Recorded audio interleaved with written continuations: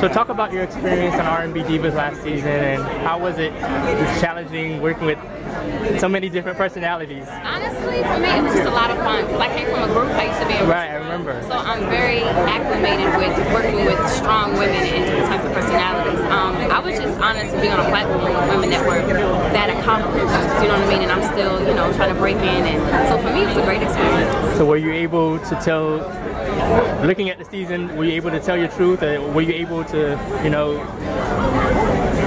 were you portrayed in the right light? Absolutely. I actually thought I looked a little bossy in some scenes. I was like, hold up.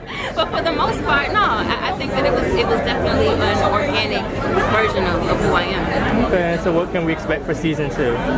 You know what? You have to stay tuned. You have to stay tuned. But God willing, there is another season. It'll definitely be a lot. It will be very exciting. And any new music coming out? You were rapping and stuff. Yes, so. I just released the project. Right. I just released it last week. It's called Fearless. Okay. You can download it on my website, bravewilliamsworld.com. All right. And I'm gearing up to release the next single called OMT. It's One More Time, produced by Chris and T. That's sold out of Philly, and this amazing writer named Brittany Barnes. And what's the inspiration behind the song? You know what? I just wanted a feel good, upbeat, high energy song for the ladies. It's just brave, just being sexy and just having fun. Okay, all right. Simple enough. Hey, sounds good. All right, thank you, Brave.